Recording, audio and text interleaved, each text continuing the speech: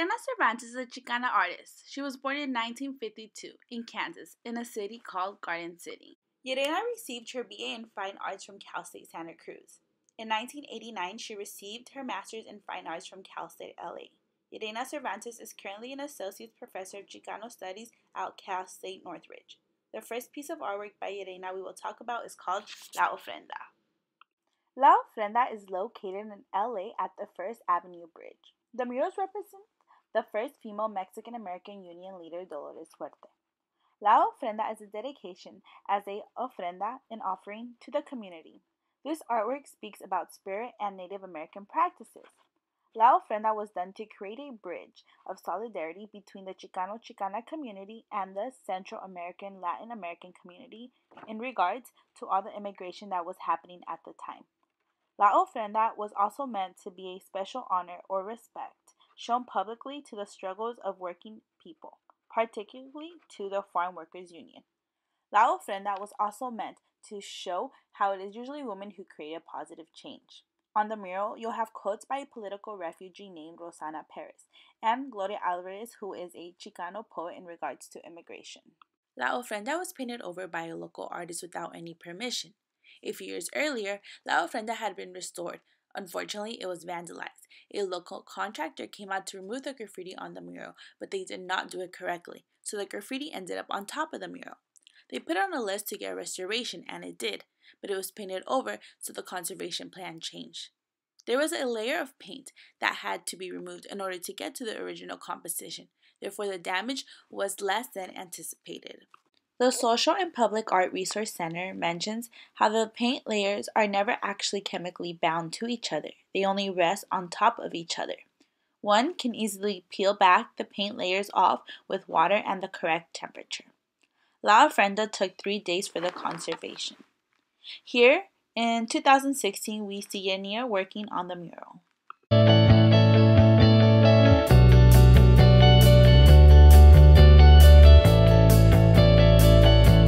The second art piece by Yelena we will talk about is called Big Baby Balam. Big Baby Balam is a watercolor. In the article Chicana Aesthetics by Daniel Perez, he mentions that one can see her tattooed self-portrait. She has painted the surface of her face with some indigenous symbols. In Big Baby Balam, she had animalistic characteristics of a jaguar. She had her mouth painted wide open and flared. Her hand shows images of indigenous markings. She also displays two-tone brown and a reddish-orangish blouse, which was designed to represent floral-like patterns and the skin of a jaguar. Big Baby Balam was a representation of a new feminine era. She represents herself as an animal and a human capturing the unsocialized and socialized natural self. Yelena addresses the dehumanization of women, gender cultural stereotypes, and bridges social identity, cultural, and the self-realization of female empowerment. Big Baby Balam is a work in progress since 1998. Going back to the tattoos in the book, Decolonial Voices, Chicana and Chicano Cultural Studies in the 21st Century by Arturo Almada, he states how the facial tattooing defeminizes what darkly pigmented skin and non-European facial features. It is particularly in combination, slightly in cultural, where the particularities of skin and bones are read through discourses of idealized Eurocentric national identity.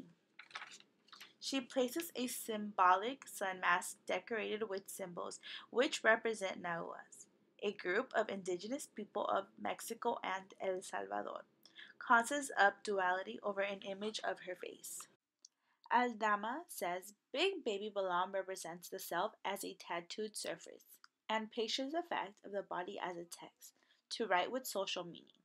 But it also represents the self through marketing to the animal self, and in her case, the jaguar.